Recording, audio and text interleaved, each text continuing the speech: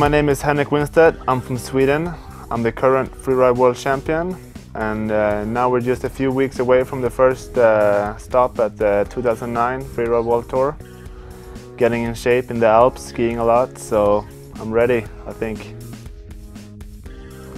Last year I was kind of an underdog, you know. No one expected me to even get on the podium on any stops. So I thought the first year would be more of a introduction year, you know, getting to know the whole scene. But I guess not. This year, everybody wants to beat me. I have the crown right now, and that's why people compete, you know, to take the crown away from me. So it will be tough for sure. It's gonna be crazy.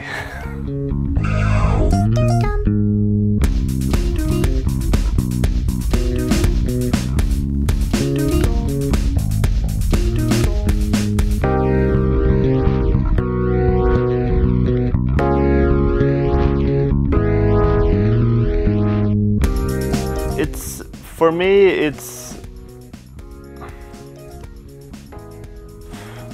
still kind of hard to believe that I'm the Freeride World Champion. It's so big. Everybody I meet knows that I'm the Freeride World Champion, and I noticed that a lot of people know who I am when I'm skiing in a ski resort and all that.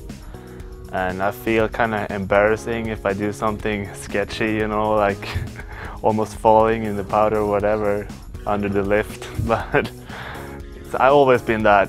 I'm kind of nervous when people watch me anyway, so I get so nervous that I think it's unhealthy.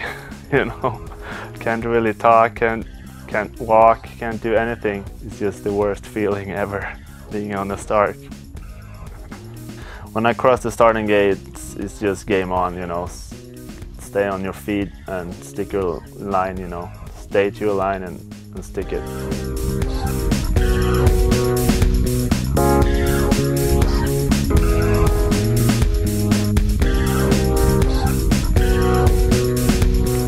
There's a lot of guys that ski really well, and if they keep it together for the whole season, it's gonna be tight for sure. Like last year, me and Seb, you know, we were super tight the whole way.